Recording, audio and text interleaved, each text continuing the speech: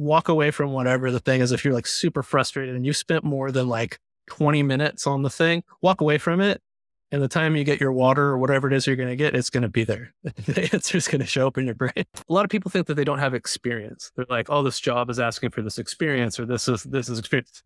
Make sure that you track your experience and put your stuff up on GitHub and count that as experience. And I think that's the job of the developer educator too, right? Is like to meet the people where they're at and make it fun for them. Help them find the fun and what it is there.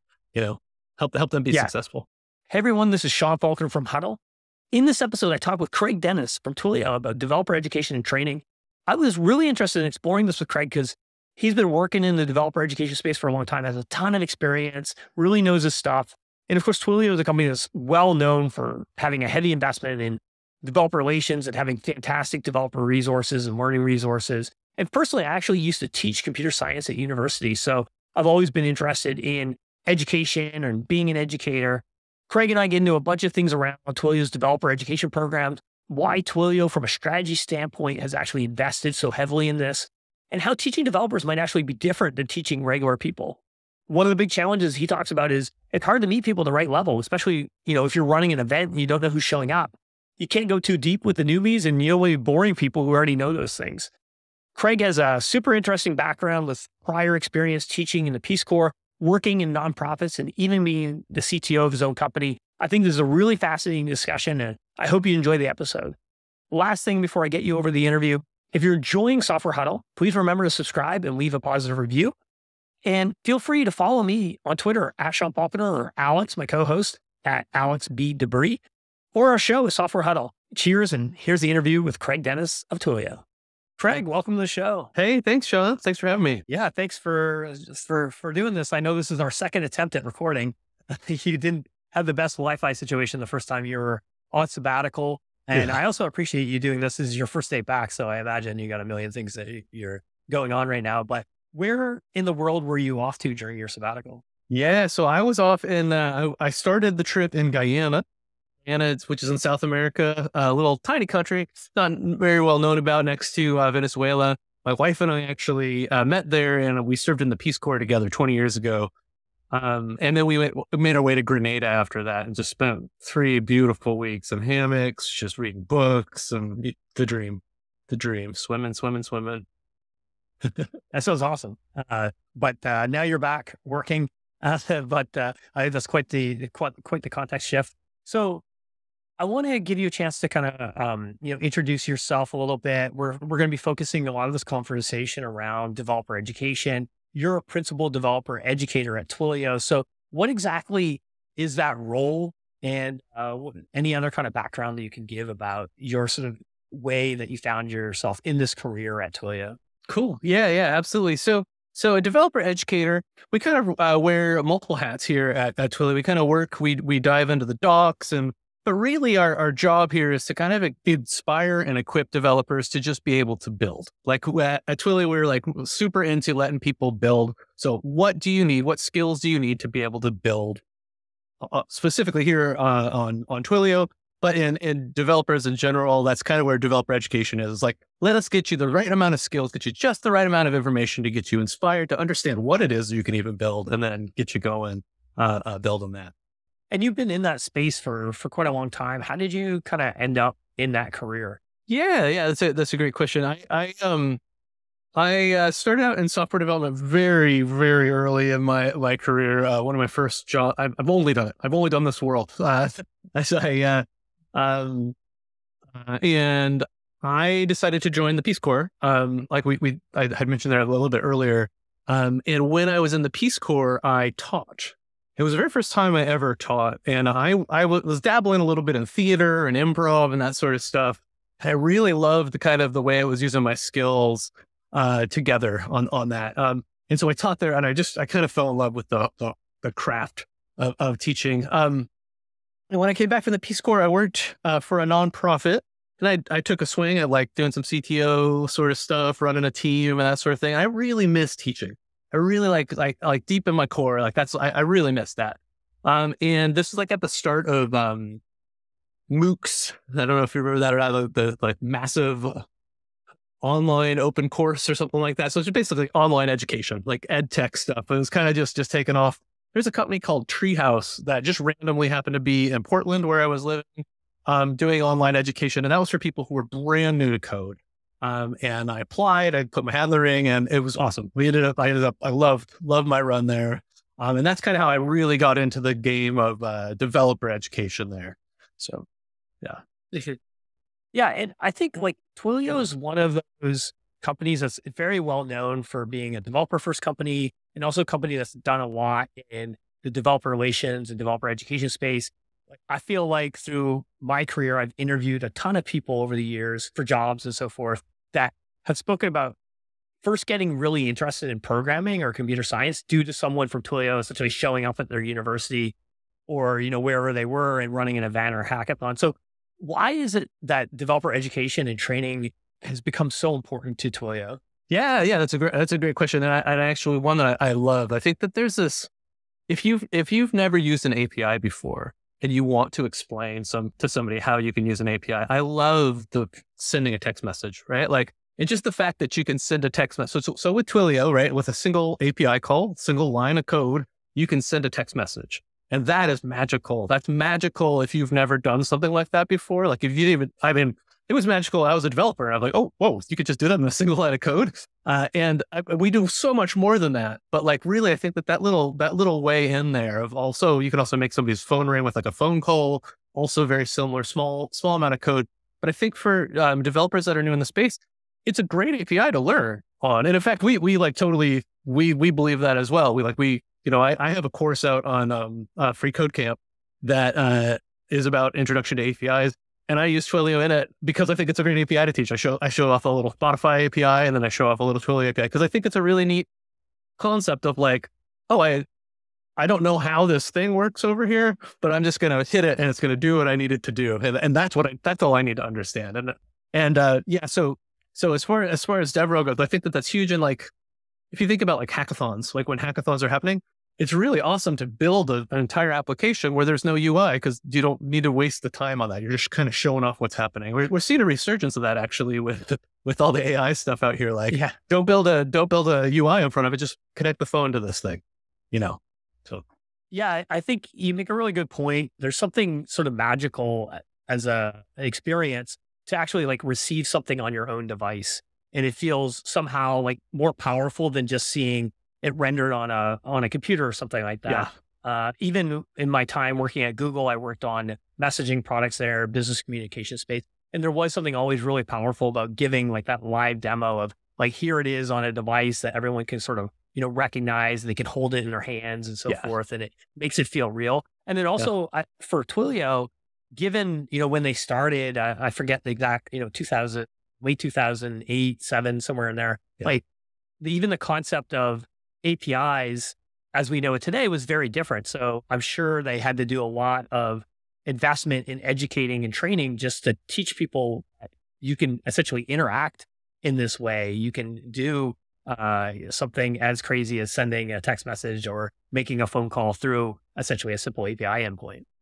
Yeah, absolutely. And like the fact that it's two-way communication, that it's an input-output device, like that's not, you don't really ever think about that. But like in a live demo of Twilio, I can have you text me and then I have your phone number so I can make your phone ring, right? So like that's kind of the neat thing. It's like text this number, you'll get a message back. And now I have a hold of your phone number. I'm going to run through all the phone numbers. I'm going to make your phone, I'm going to call you and I'm going to rickroll you. Most likely is what I'm going to do. And what does like Twilio's sort of developer education program consist of today? Because I imagine it's changed a lot over time as Twilio's become, such a massive company relative to where it was, a decade ago. Yeah, absolutely. We've built up a lot of products on top of the little building blocks that were set there. So there's the Twilioverse, as we like to call it, is huge. And part of the educational process there is that, hey, this thing is big. We might already have the product that you're looking for, right? So like that's on our space to be like, hey, this is how you might, this is something that you might want to build that somebody else has already built. Here's a use case. Here's some ways to think about this new input output device that you have, and here's some other things to possibly think about, as well as here's some tutorials to go do that. Here's a a working application that you might want to dive into, that sort of thing. So just kind of getting people oriented with our tone too, right? Like we're for builders, and that might not always come across, right? So we want to make sure that we still understand you devs. You could coming into this machine, but we still get you. And we want to put you off into the right place of where that goes. So that's kind of like a little bit of a shepherding job in the beginning there. We have a program called Superclass that does that. So it's been a rough year in terms of layoffs and shifts and things. But we at one point had a video game called Twilio Quest, which we no longer have anymore with the recent shakeups that we've gone. But awesome use of like, hey, come play this video game. It's this guided experience of how to go through and learn these different things. And knowing that exists, right? Like you might not know that exists as you're coming in just trying to learn how to send a text message. Oh, it does all this other stuff. Like that's kind of on the lines of how it is, and meeting you where you're at as a dev, like meeting you where to get you move on to your next step. Yeah, and you mentioned, in your own past, you first taught during the Peace Corps. I imagine you weren't teaching developers there. You were, teaching probably regular school and regular classes and so forth. But now you've shifted in this career where you're combining essentially your engineering skills with teaching and training developers. Is teaching and training developers something that's different? Do you have to kind of approach that differently? Do we just think of ourselves as different, or actually this is the way that we want to be taught and the way that we want to learn actually different than something like, teaching English? Yeah, that's an interesting probably. And I think Twilio, one of the challenges of this is, right. So we're also bringing in telecommunications experts who might not be web developers, and then reverse. You're a web developer who might be a telecommunication expert. So like, there's this world of jargon that we have to be really careful about. And I think that this is true for all developer education. And I try to hammer this home, especially again, like you said, with my background, I know that people are coming in and there's words that we use that we just use freely and they might not be understood. Right. And so like, we need to figure out exactly striking that balance is hard, right? Because you don't want me to talk too slow. You don't want me to talk too fast. So like figuring out how to get your program to the right audience. Like if I understand what the audience is, if it's not just this free for all come to this thing, if it's like, this is very specific what we're doing, I feel like then I can talk at a certain level and I can educate to most likely developers, right? At that point, if I've marketed it properly and I've gotten it in front of your face, I'm going to say, this is a developer, and I talk to you as if you're a developer. And that's really important, actually, I think, in developer education, is to speak to you as a developer, right? And say, I understand what you're going through. Whatever examples we're using, we're trying to use ones that you have probably run into or problems that you're facing, that sort of thing. Yeah. So it sounds like a lot of it comes down to authenticity and sort of being able to like have empathy and actually connect with the types of problems that developers might be facing, because you yourself have faced similar challenges. Yeah. Yeah. And you don't want to miss the mark too. Like you don't want to like jump in and start teaching something they already know about too, like unless that's where you're at, right? Like that. And so we also have a no code tool, which I think is interesting in this space, right? Like there's people, they're builders. They're not developers yet. They haven't written a line of code, but they can build, and they literally can build and do build on the platform. So they need to know what that is. So now you have this new other problem too, where you're like, you might not understand how all of the stuff works here, but it's been abstracted. So you don't need to understand what that is. So it's a challenging space, which I love. I mean, I absolutely love, giving targeted fun experiences, I think is like really, awesome. It's a fun part of this job, and it's the challenge that keeps on giving, like there's. How do you sort of balance the, essentially the different skill levels and learning styles that you might be encountering? If you're running even like a live event or something like that, maybe you might not have a lot of control over necessarily who's showing up, and you could have a fair amount of variance in terms of where people are in their developer journey. So how do you kind of like cater your content to like address that variance?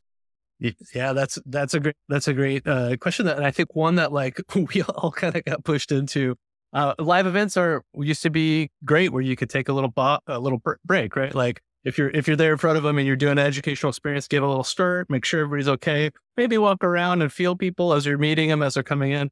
Now in this virtual environment, people just show up, right? So like we run this thing and anybody could be here. And oftentimes it's supposed to be for developers, but oftentimes they're not. And we've learned a lot of skills, I think, through this like live streaming. So all the live events that we do now that are like on these virtual platforms, I always try to keep the channel open, the chat open, and then have some people there to either support and then also kind of get a live feedback of, ooh, that was too deep. Somebody's saying something, somebody's asking a question, take the time to answer the question. Or take the time to put it into a parking lot and be like, oh, it looks like, this is something you want to do. I'll get you some resources afterwards on how to do that sort of thing. But really using the chat to kind of gauge, is this landing or not, in a live experience, and in other ways, like making sure that you're building the proper prerequisites for somebody to be able to jump in at that point, right? And I think in sort of traditional like computer science education, there's often like a heavy influence on sort of the theoretical concepts and setting like baseline understanding or principles of how things work, and not necessarily as much focus on the practical skills of like day-to-day development. And maybe this isn't something that you run into as much in your role at Twilio, but I'm just kind of curious to hear your thoughts on like, how do you actually strike a balance as an educator between sort of teaching those theoretical concepts so people can really understand things at a first principles level, while giving them like practical skills for actually like implementing and executing on these stuff? Yeah, I think that really depends on the type of content that's being produced, right? Like if I'm making a course, which I love to create courses. My time at Treehouse, I learned how to do that and the art of that. And I will open up, and I will always open up theoretically and like let people know that, hey, you can 2x this if you need to, but let's go through some of this theory. I keep it light and fun and then go into the practical, but bring back to the theory. So in a course style thing, that is definitely where we go. I think more on when you're in more of one of these live events, especially one of these live events where you're not actually running a workshop, the people don't really have the people have their laptops out because they're watching you, but they don't have their laptops out because they're coding along. I think it's a little bit more of a little bit of theory. Here's me doing it. Here's what it might feel like if you were to do this, but you're not doing this right now. You can watch this later. You can come back and watch this later. And then I'm going to talk about some theory. And if you want to learn more about that, I'll include that in the notes that I send you afterwards. So like that's sort of like, I'm not hammering theory onto you that you might already know. And at the same time, I'm not going to confuse you with, I'm not going to overload you. I'm not going to give you a cognitive overload. I'm like, whoa, what is this? I don't know this thing he's talking about now. I'm just going to say like, and if you don't know what that is, don't worry about it. We're going to move forward here. It's an interesting, depending on, I think, the way that you're delivering it changes. It changes in the expectation of the learner. The learner's like, oh, I'm just learning here this quick little tool from Twilio versus, oh, I'm going to learn how APIs work, right? Like I'm going to learn how this works. Right. That's a different vibe. But I always like to have, if I ever do like a just complete theory thing, I always like to have something at the end that ties back so you can kind of see like, oh yeah, I did learn that. That's the thing that I learned. Yeah. I see. And then what about in the case where, you might be either it's a digital course or maybe it's something that you're doing live. A lot of times when you're teaching, introduction into something, you end up building kind of like toy problems. Mm-hmm. But what about translating that essentially into like real world problems or projects where it's going to be a much more complicated infrastructure? Like, how do you kind of like set people up for success to be able to go from these kind of smaller scale toy problems that someone might be able to learn the concepts and learn the basics in an hour, but then be able to translate that into something that's like a real world project? Yeah. I definitely think that we get them to that point, right? We get them to the point of like, this is how it feels. And if you were going to go deeper, this is the direction that you want to go. And here's the resources that you want to go to. We do a thing called the code exchange, which there's like existing applications that you can kind of go and tweak. Maybe not fully production grade or but we have a serverless solution. So a lot of them will work and then we'll scale for you. That's just a new weird world that we're in, right? Of like, oh no, this is actually going to be okay. You could actually just deploy this and it would work. You press that button and now you have this thing. But yeah, I mean, I do think, and I'm not sure that that's exactly what people are looking for when they're coming in. We don't get too much of that feedback, right? We don't get too much of that feedback of like, yeah, that's great, but like, where can I go from here? And we try to make them a little bit more than hello world, right? Like I try to, um, for instance, one of the things that I always try to do is I try to keep it. I keep my improv history in here. I always try to make sure that like I've whatever the day is, like it's like National Hot Dog Day or whatever. I'll make a hot dog app and I'll be like, I'm working on this app, and then how do I plug Twilio into this? So you kind of see me in the builder stage of like, here's a web application. Oh, now it's a Twilio application because we could do this back and forth. And I think that concept does it of like, it doesn't matter what your web stack looks like, right? It's this concept is what's going in there. Yeah. And then we can take it farther, right? So we have this concept of like, we do these things called level ups, and you can level up your knowledge. And those are powerful because I can say, I'm expecting that you know this before you get in here, and then we can talk deep. We can talk about scaling, and we can talk about other sorts of problems. But you're not walking into that accidentally. You very specifically hit that, and that's the audience that we're trying to grab there. Right. Yeah. Yeah, and I imagine if you are in a situation where, as an engineer, you're working on some like super complicated system that's using 400 different Amazon Web Services or something like that, or services, then presumably you have a pretty like deep knowledge base that you're building off of. So you're probably able to make some of those mental leaps of how do I translate this, smaller application into my larger application's day job. Yep, absolutely. And we always try to make sure that, we take advantage of the fact that it's live, right? And we try to get those into the chat. And we've been experimenting with, what if we just brought people in and like talk to them? Like you ask the question, this is really like such a powerful question. If you're like, what are you building?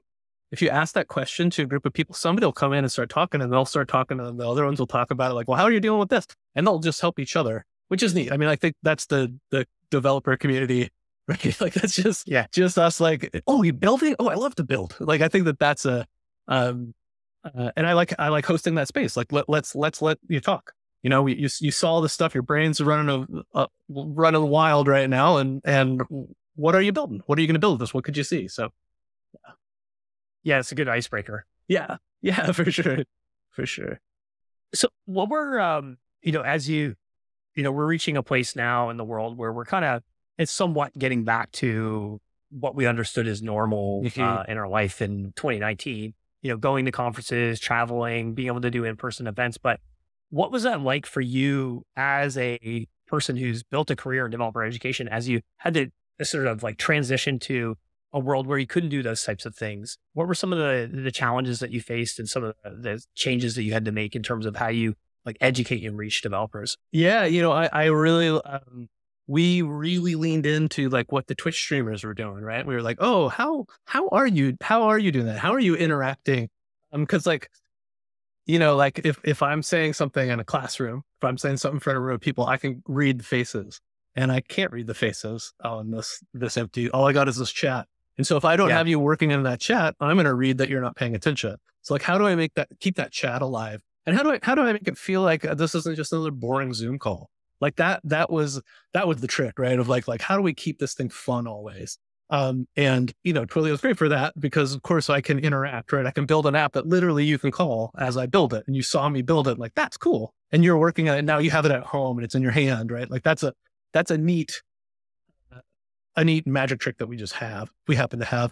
But I really find that like also keeping it fresh, if you don't do that, it'll like, we have people that come back, and if I give you the same show again, it's like going to see a comedian on all 3 nights when they're in town, right? You're going to see the same show. And so you got to try to figure out how to kind of mix that up. So that was hard. And actually the reverse is true now. Like we're going back to in person. Like, oh wait, how did I do this before?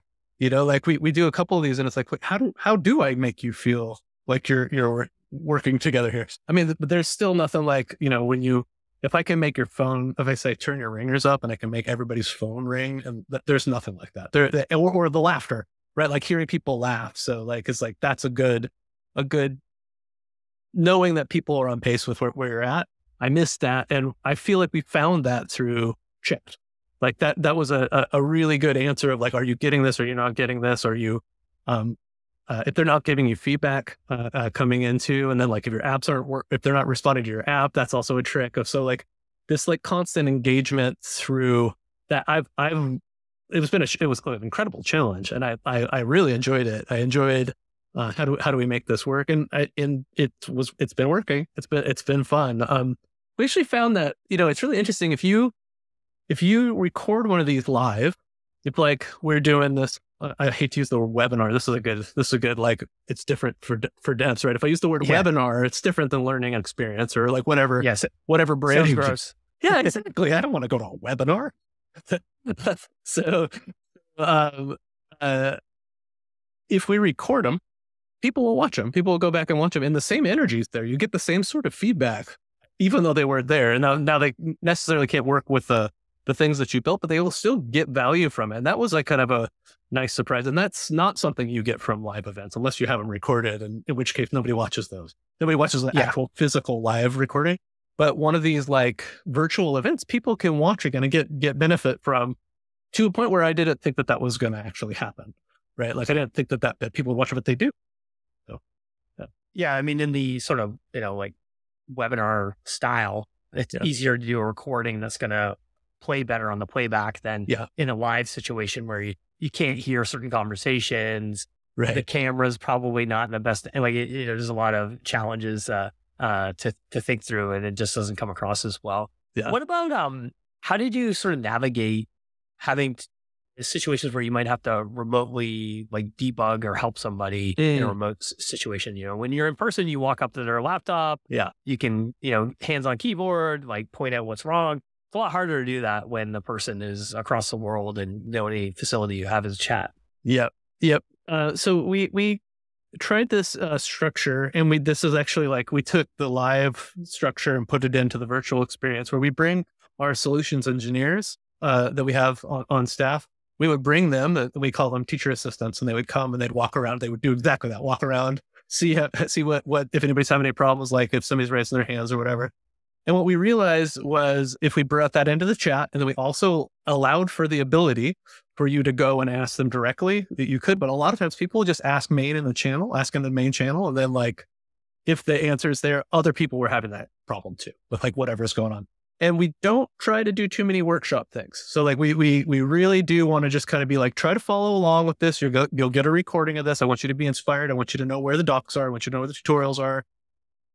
But in most of those live events, we have people there, and like I encourage them to ask questions, because like the best time to ask a question is the time that you have it. And so when people do that and they feel comfortable doing that, you'll surface a lot of the stuff that maybe somebody would have raised their hand about, that TA would have had to do 6 or 7 times throughout, right? Because the frequent, there's a reason why they're called frequently asked questions, is because they are frequently asked. So like if you can get that to come through the chat, it's a wonderful trick. And I don't know, as we see, as we're going back to in-person engagements, we'll see what that looks like. I think things are going to be changed. I think the way that happens is going to be changed. We're definitely seeing attendance worse off. Like we tried a couple live events and we're like, oh, whoa, why didn't people show up? There's like 11% of the people who thought they were going to come. It's like, oh, because it was raining? Is that what happened? So yeah. I've noticed that a little bit with meetups as well. I think they haven't quite recovered, but I do feel like conferences are back in a big way. So maybe the medium's changed a little bit, or maybe it take a little bit longer for some of these kind of more like deeper developer events to come back as people get used to leaving their house once again. Yeah, right. Yeah.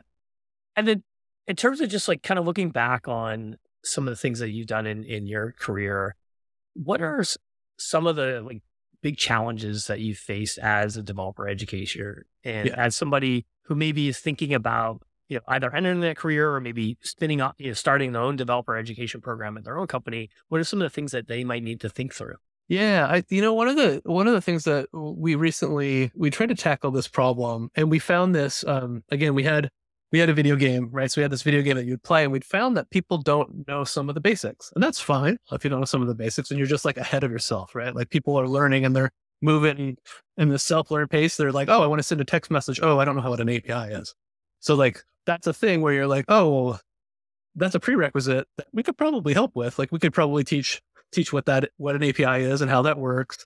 Or a webhook, right? A webhook like is a kind of confusing. It's kind of like flip your brain around And if you've never used them before, and you might be far in your career, I really had to use them very, very much before joining Twilio. And I was like, oh, wow, this is a cool technology, but I sort of knew what it was. But like, if I'm just like, go do this webhook, you're like, oh, I don't know what that is. What is a webhook? Like, I don't know. I don't know. And so I think that like we have a lot of, a lot of assumptions as developers. And then as developer educators, it's really about like honing in on that. One of the fascinating things that we found is that modern day learners, so new developers, they could be going through some of the analogies that we've built as computer scientists are not relevant anymore. The one that I love to use is the file folder. Like that's a thing, but have you ever physically seen a file folder if you're 19? Probably not. And or a filing system, like even like that sort of like you probably haven't seen that.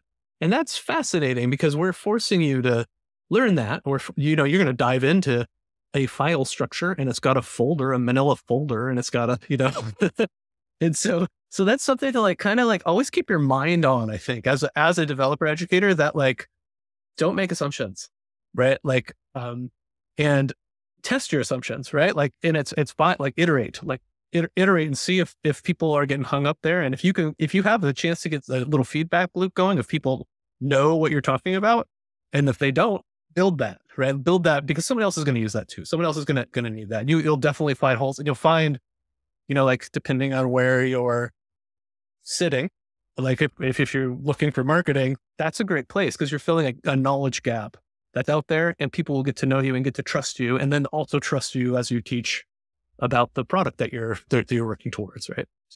Yeah, that's a good point. I mean, even like from an iconography standpoint, like a lot of our icons are just really dated because they were, created 30 years ago. Yeah. I mean, I think it's finally starting to go away, but I wouldn't be surprised if you could find a floppy disk on a save button somewhere out there in a modern piece of software. For sure. Yeah, there's a tweet that said, oh, this is cute. Somebody 3D printed the save icon, and it was really just a floppy disk that somebody found, but they're like, oh, this is cute. Yeah. That's great. And for people who are, companies that are interested in investing in the space, or we even want to get a better understanding of how successful their own programs are, how do you actually measure the success of a developer education program? Yeah, I think that really depends on where it sits, right? I've seen this sit in several different places. One of them that it sits on, like if the product that you're selling is developer based, it's super important, right? It's super important that developers know how to use your application. So like, otherwise how do they use it, right? Like, and how do you make sure that they're using it? So I think a lot of times there, if it's on the marketing team, you can track how much people who came, especially if you've got a lead that your sales team is sending people to go to learn about this thing because they know this is like a step in the process, right? You have a touch point, right? A live event is an excellent touch point that you can see, oh, this made a difference and this went forward. You can also do a really nice, I found that the feedback loop here is great because you can say, what did you think about what was taught? What do you think about the product, right? You get some really good feedback because people who have attended and are made it to the end of whatever it is that you're presenting, you've got a really good like NPS score. So you can see how they're feeling about what happened there. And you can also get some great information. We definitely send information back into product about that, or product will ask a question and we can very specifically ask that question in the talk and see what had happened. So, yeah. Yeah. So there's sounds like, from a marketing and sales perspective, could be a, pipeline accelerator essentially, or even potentially lead generation from sort of, from the developer standpoint of like a bottom up motion. Into, product-led growth and so forth, because you're getting signups and people using the API. So you're going to see those kind of growth metrics. And then you also have things like you can measure essentially how effective or how much people enjoyed the experience through things like, NPS or a CSAT score or something like that. Yeah, absolutely. And if they returned, right? Like if you have this ongoing set, most likely if they come to another one, you did it. You did your work there and they want to learn more, right? So. Yeah, absolutely. That makes a ton of sense. And then, one of the things that you mentioned earlier on was this sort of like video game Twilio Quest that had been used as like a training tool. Yeah. So that sounds like a, very sort of like innovative way to teach people, make it a game experience. What other types of innovations have you seen in the space of developer education? Yeah. Yeah. I mean, honestly, like when I saw that, I was like, oh, I have to work for that company. Like literally I work here because I saw that, like, wow, you're teaching through a video game. That's so smart. And it, that comes with its challenges where everybody's like, why am I playing a video game? I could have played this at home, or I don't play video games, or, they don't know how to move around with the cursor. Some people really didn't know how to do that. I was like, whoa, sorry, you never played a video game before. But it doesn't land with everybody, right? Right. I've been loving this new, like, embrace the short form educational things, like the really quick TikTok-y stuff.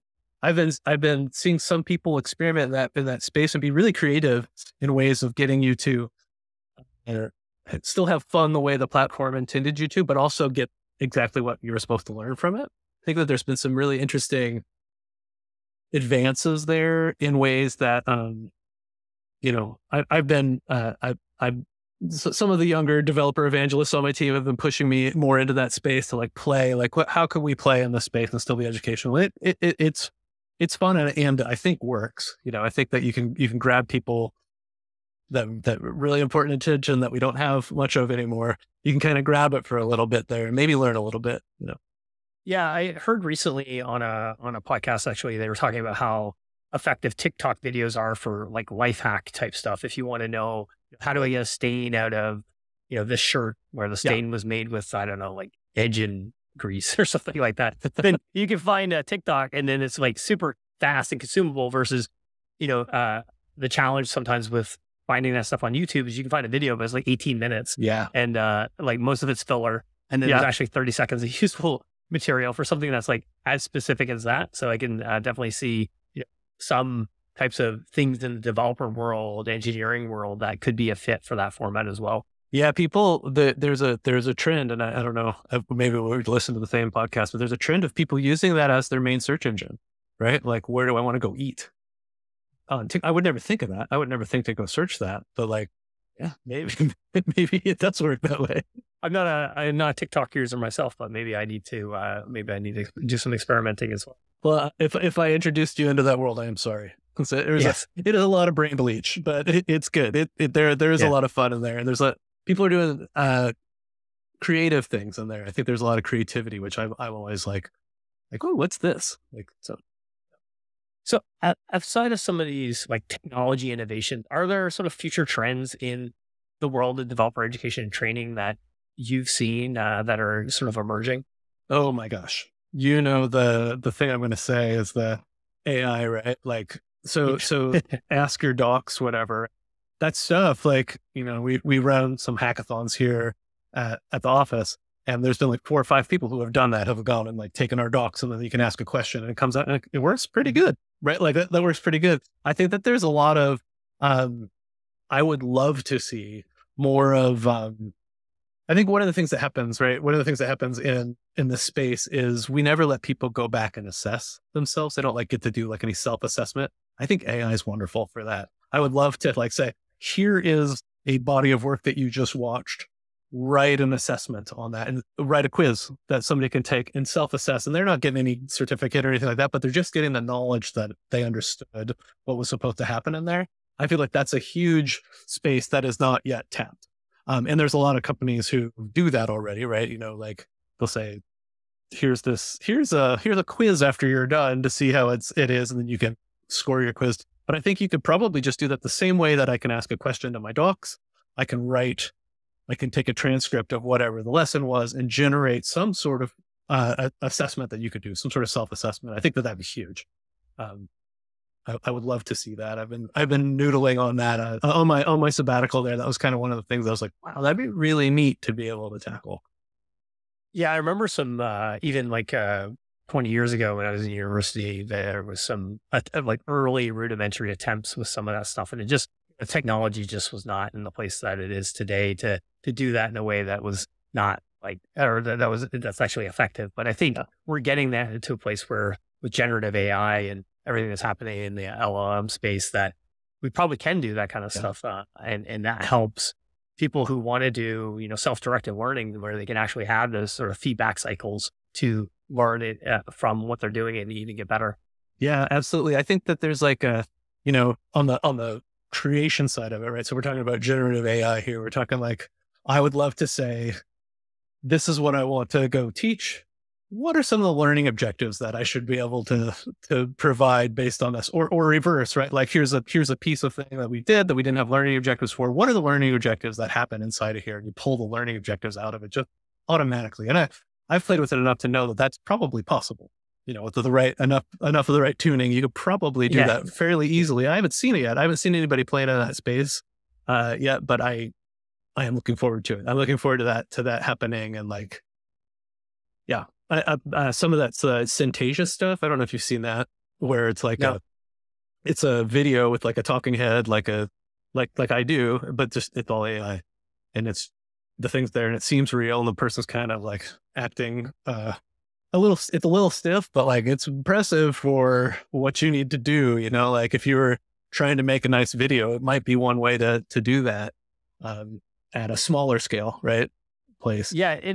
In some ways, it's interesting because I think one of the challenges someone might have with, being an educator in the space is maybe they don't feel super dynamic and interested in being on camera, but they still have aspirations for teaching. And you might be able to leverage the technology to kind of actually like lower the barrier to entry and actually make this easier for some certain people or certain people who have a certain skill set they can contribute, but maybe they just don't want to be on camera. They don't want to be camera facing. Yeah, absolutely. And I feel like there's also like lots of extraction stuff too with the AI where you can like, I want you to look at the script and you want you to tell me what you might not think that somebody who was a junior developer would understand from here, and pull those out and show me what that is. Like just that stuff. Like, and it really is like just any thought you have about AI and education is like exciting, as everything is with AI, right? Everything's just exciting right now. So in terms of people who are, maybe listening and they're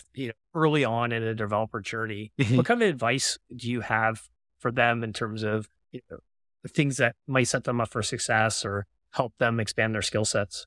Sure. Yeah. And I love being in this space. And I think that like, it's, if somebody is listening to this and you're going in this is it is a very fun profession. And we have all been through whatever the struggle is that you are having. We have probably been through that. Like I think you oftentimes as a learner, you're like, oh, everybody else understands this. It's like, no, we hit our head on the keyboard too. We missed that semicolon on line 11. We know the pain that you're having is hopefully better, right? Like hopefully you're not having the same pain that we have. Hopefully your GitHub Copilot's helping you out, and it's not like you are actually learning the stuff that it's completing, that sort of stuff. But yeah, I think just that like realizing that like literally everybody had to do this one time. Like whatever it is that you're going through, whoever you're looking up to, somebody has gone through that and struggled. It is a struggle, right? Like it hurts. When you put new stuff in your brain, it hurts. And that's like when your muscles hurt, when you work out, that's your brain hurting. It's like no pain, no gain for your brain. It's like, it should feel like, oh, wow, what is this? Do I get this?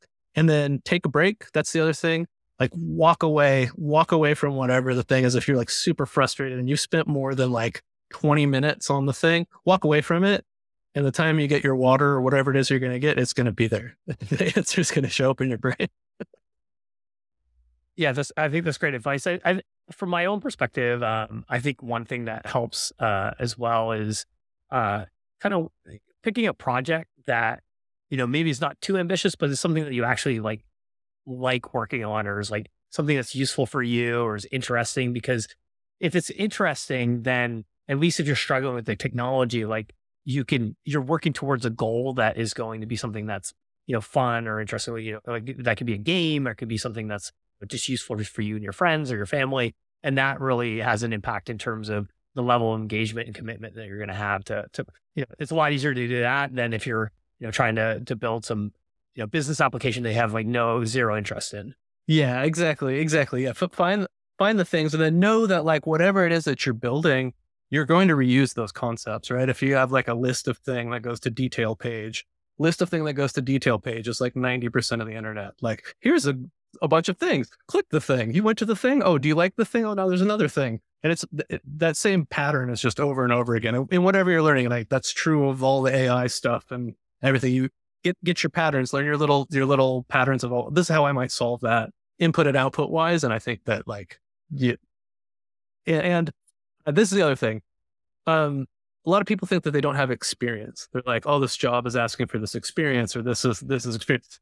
Make sure that you track your experience and put your stuff up on GitHub and count that as experience. I would count that as experience, right? Like if I was trying to pitch myself as junior thing, and they're like, well, first of all, this is the worst when you're like pitching for a junior developer job and like 7 years of experience with React, and it's like, how am I a junior with 7 years of,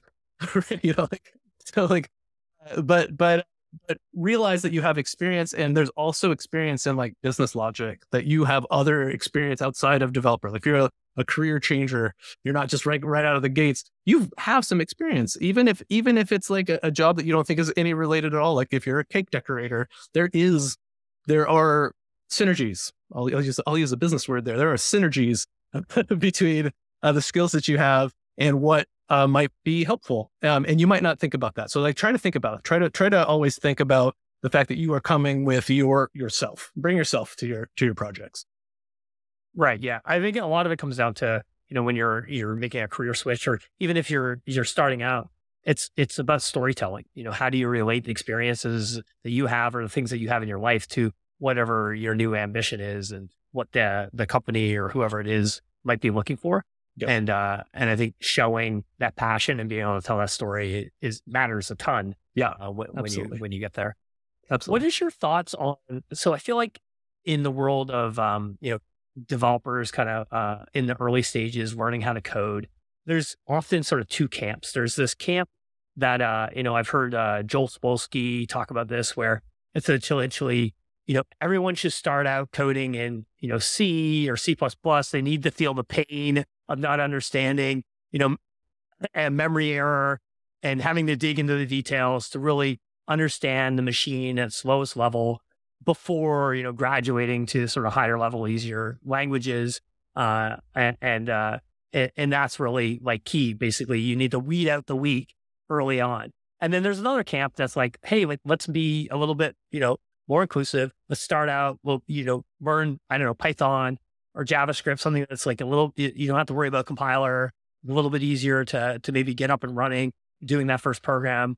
And then, when you're successful there, maybe you'll graduate into more complex tasks and so forth. What is your thoughts in terms of how someone, navigates that world? Is there a right or wrong in this? I would say if you can struggle through the C compiler, yeah, you're probably set up to do this. But if you go and you hit the C compiler and you're like, this is all the programming is and this is what it's about, and I'm not going to do this because this isn't for me, you're wrong, right? That's not what it's about, right? Like anymore, right? Like I don't feel like that is, there are parts of this that you could like, and you're cheating yourself, I think, by making it in that, by not using the abstractions that exist. I even think that no code is a great way to come in and start playing around with coding, ironically, right? Like understanding the structure and how things flow and what that's all about is an abstraction that no code has given us. And, I think that there's a bunch of buzz around that, about that taking over our jobs and things like that.